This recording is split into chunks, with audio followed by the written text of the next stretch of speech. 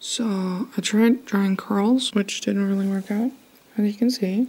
I'm gonna have to try that again sometime. So I've been posting quite a few things on the community tab. Ugh, it's too big. On the community tab on my channel. I don't know how you can access this. I just go on my channel and then there's like the community tab, but I'm pretty sure you get a notification, or at least a few of my post notifications on, you probably get a notification. And I've been posting a few things there. The last thing I posted, I asked you guys if you had any movie suggestions. Supernatural creatures, like Percy Jackson, Vampire's Assistant, like kind of like these supernatural creatures. Not a lot of people answered, but I think one comment was pretty funny because I asked like Percy Jackson and someone answered Percy Jackson. Like, yeah, okay. To be fair, I have not seen Percy Jackson yet. If you do, or in the comments on this video. That's the design I made for the window. That's the thing. How big can I make the window? Because in this design, I mean like a simple window, it doesn't matter. But it already looks like they're living in a cave. Because it looks like this tiny little window in the back of the room. And I don't know, I feel like it looks like they're in a cave. There's like only one window available in the room. Either I want the window to be there and not like above the beds really. So like two windows in there. So how do I do this? Well, in theory, if you have the window in the middle of the room instead of above the beds, then in theory, I mean, they're in the middle of the woods, okay, but like, in theory, then they have to change in the bathroom. Because people are gonna see through the window, right? No one's gonna see them, they're in the woods. Theory. Because I personally don't change in front of a window. No matter if there's anyone who could see me or not. Seriously? Yeah. Well, you gotta think about that. There's already two people in the room. Yeah, but so like, they can be close enough to change in front of each other, you know?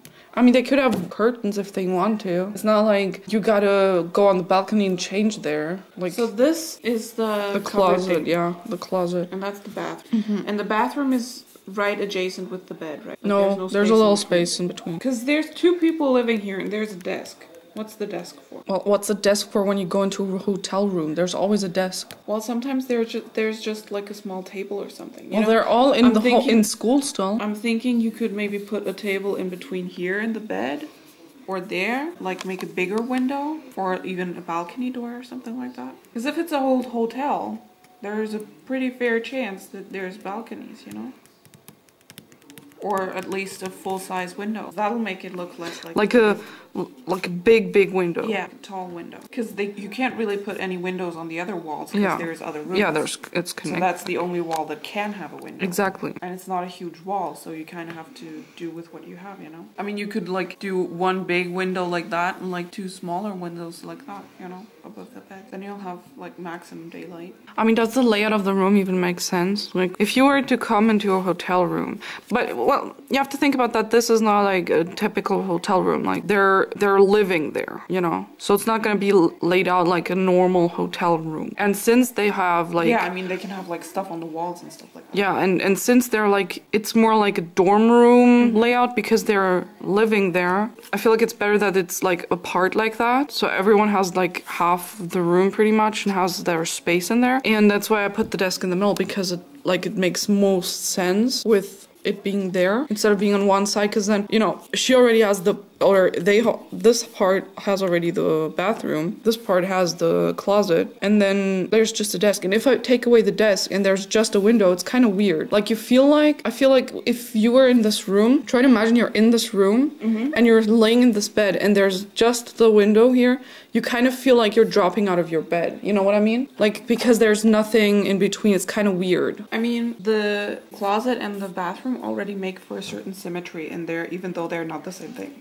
And if they have one desk, they have to share that desk. If they both go to school, they have to take it in turns to do homework. Yeah. Which sucks. Which is like that in every dorm room though. No, most dorm rooms just have both parties have a desk. Which is why I'm thinking if you put a table here with a chair and a table here with a chair, then they can both do their homework in peace. You know, imagine if they have an essay to write. Well, no one's doing homework in this show, okay? Okay. Like, we're not talking homework. That's like, it's a desk. Like in every hotel room is always like a desk situation. And most of the time there's like a big desk to work on with your fucking laptop or whatever you're doing.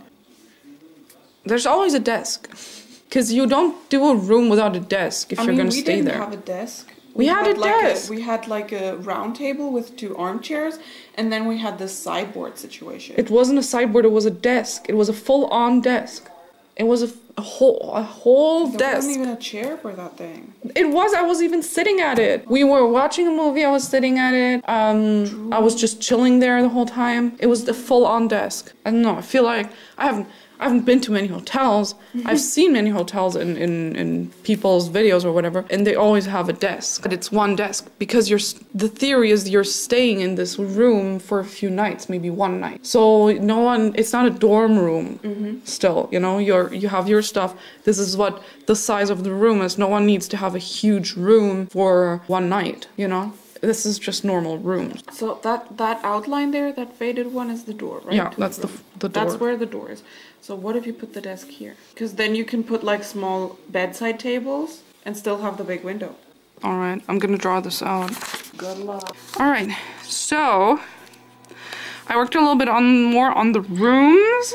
I think what I'm gonna do is I'm gonna have the beds aligned differently, like depending on the room. I also think I'm gonna put the closet into the wall, so it's more like an American closet instead of like standing in the middle of the room. Yeah, so I put like blinds on the windows. I don't know if I'm gonna keep the shape of the windows. We're gonna see how it looks, how the house is gonna look from outside. I'm not sure if I want to keep that shape, but I like the blinds already, the situation. It's pretty nice. I want the entire room to be carpeted, and then there's tiles here and all over the walls, obviously. Shower curtain, which I didn't want to draw because I was gonna cover everything. One desk, and I think I'm gonna add a bookshelf to every room if I can. So I completed this thing. So I drew the floor plan on a separate piece of paper. First I did this one, which was just roughly and really not proportionate at all. Like the rooms are in the same size and whatever. So I made another floor plan that is a little more accurate. I'm gonna ink that one once it's like finished. This is actually it's like not ground floor, it's the first floor. So I'm gonna explain what you see here. First things first, this is the front door. So you come in and then you have like a little space here. And then you have the second door and then there's the lobby. Because remember, it's a hotel. And then you have these staircases on both sides. It goes like underneath here. And then there's like this balcony area here. And there's 2 couches, table and, you know, whatever. And then you go here. And then this is the door. Oops. I'm never filming what I'm looking at. So here's the door. Right here you have the bathroom. I don't know if that's all proportionately accurate. Might have to re-look at that because I think that everything is fine, but the door is a little too big. I don't know. I'll see. So this is the bathroom. I thought I'd put all the bathrooms like back to each other because that's what they would do in real hotels, right? So they only have to run the plumbing here. And then there's just the wall. Here's one closet that comes out, and then those other ones are like in a smart way so that this is the closet for here and this is the closet for this room, so it's like in the wall, so all the rooms are like mirrored basically, and the same goes on that side. Yeah, so I still have to do the floor plan for the first floor, or the ground floor basically. I don't really know what I'm gonna put there. Probably a restaurant and like another lobby area, like right here it's probably just gonna be a lobby, and then maybe a kitchen thing here and whatever.